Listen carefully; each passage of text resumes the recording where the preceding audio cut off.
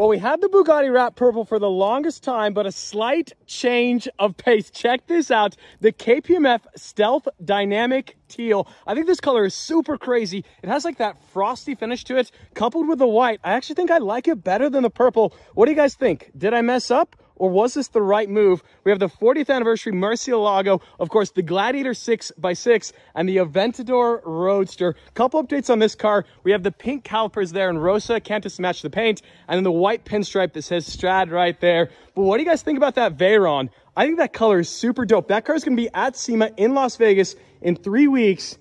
I'd love it. That is so sick.